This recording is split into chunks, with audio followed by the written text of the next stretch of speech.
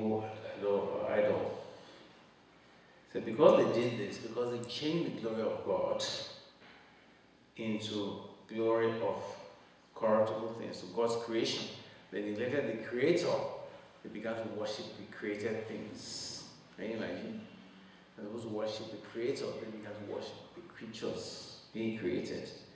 So because they did that, see what God did. Therefore, God gave them up to uncleanness through the lust of their own hearts, to dishonor their own bodies between themselves. In other words, if you refuse to do what is right, eventually, see, it's the Holy Spirit that is talking at the heart, that's making us keep God's commandments. If you persistently violate His commandments, count them as nothing, eventually that Holy Spirit talking will stop. And He will let you go full reign into your sinfulness. See, we are here today because the Holy Spirit is convicting us, is holding us back, is touching us when we want to sin, is correcting us. Without that correction, without that tugging, we will be 10 times worse than what we are now. We'll fall in idols, we know the evil things. And this is what happens to those who don't know God. Without the Holy Spirit, there's nothing stopping you. Even killing somebody, is nothing to you. I read another story today of 3 university students in Abuja who went to swim at 3 a.m. in the morning, and one of them drowned. The son of a very rich man. Now, these students they just left him there and they went to the hostels. Then somebody basically started asking where he was, and to cut a long story short, they found that he had drowned in the swimming pool of the hotel. And when they watched the movie, the CCTV camera, they saw that this boy was struggling in the water and his friends didn't even help him. His friends were saying that, he's a son of a rich man. Is this out of envy? They left this boy to die and they put that home, and that guy was the one who paid for them to even go there in the first place. They watched him die in the pool. You see? So this is what happens when you don't know God, when there's no Holy Spirit. When God says, okay, that's it. You want to disobey me? Fine. Holy Spirit, please leave him. That person will just go full into darkness. No more talking, no more conscience, nothing. You wonder how some people can do some things. I mean, people say people kill dozens of people or cut off. How can you think, how can they do that? It's because there's no Holy Spirit in them. They've been given up to do what they want to do. See? So to dishonor their bodies between themselves. That is sort of lesbianism and homosexuality. When God says wrong and you say, no, I want to do it, you say, okay, go on, keep on doing it. There's no more control now. Acts 7:42, Ephesians 4:18. They change the truth of God into a lie and worship and serve the creature more than the Creator who is blessed forever. Amen. It is a serious sin when men go to worship the sun, the moon, animals, and things like that God created. Why don't you go and worship the Creator? Why you have to worship a created being just like you? Acts 7:42. Then God turned and gave them up to worship the host of heavens. Yes. As it is written in the book of the prophets.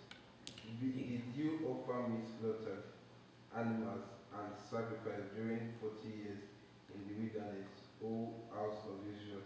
Yes. He gave them up. They could not give us up. Ephesians 4:18. 18. Having their understanding darkened, Yes. being alienated from the life of God, Yes. because of the ignorance that is in them, Then. because of the blindness of their hearts. Yes. Blindness of the hearts. So they change the truth of God into a lie. It is a lie when you're worshiping an idol, something you made yourself. Put a carving before somebody and you say it's a shrine. Go and give this and give that. That is a lie. It's false. It's vanity. Won't amount to anything. So for this reason, God gave them up to vile affections. The women changed natural use that which is against nature, that's lesbianism. And the men also live in natural use of the woman, born in their lust, one to one another, Men with men walking that which is unseemly, and receiving in themselves that recompense of their error which was necessary. So you see, as a penalty, this is why we have this HIV in the world today.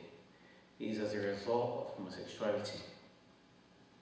Men meeting with men. This is okay.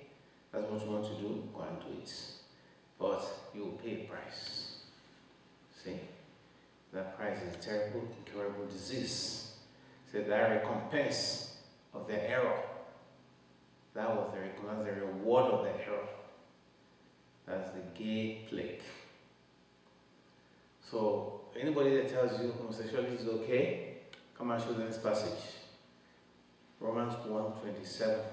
And God says, the men living natural use of the women, bond lust one to another, men with men walking that which is unseemly. If it's normal, why the Bible says unseemly? And many Christians, even pastors, are gay. Which Bible are they reading? Romans 1:27. Yeah. Likewise also the men, living the nature, use of the woman, born in their lust for one another, men with men, committing what is shameful. And I will say shameful. The penalty of their errors, Yes. which was due. The penalty was due. You see? When you do something which is bad, there's always a penalty. The same thing with something good as a reward. So remember that God is not mocked. Whatever we sow, we reap. If you're sowing into unrighteousness and evil, eventually you have to pay a price for it. You have to pay a price for it. And even as they did not like to retain God in their knowledge, God gave them over to a reprobate mind to do those things which are not convenient. Things are shameful. You see, look at America of today. They kicked God out of their schools. They said nobody must mention the name of Jesus. They don't want Bible in schools. That was about 30 years ago. Now, they are receiving the reward, the penalty of that act. Children are taking guns to school, killing each other.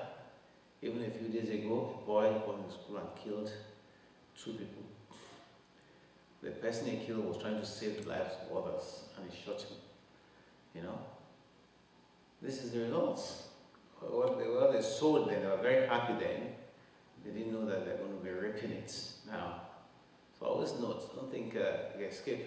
If you sow evil, it's going to grow, and you're going to reap that evil. Just like you sow good, you bear fruits.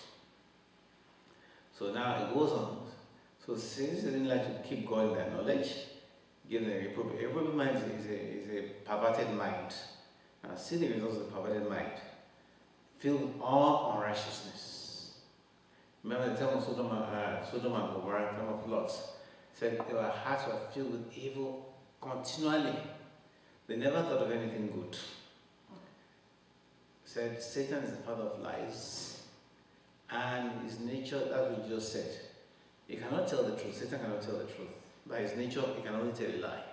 So whatever Satan tells you, know that for sure it's going to be a lie. So unrighteousness, fornication. So anybody who is fornicating has a perverted, reprobate mind.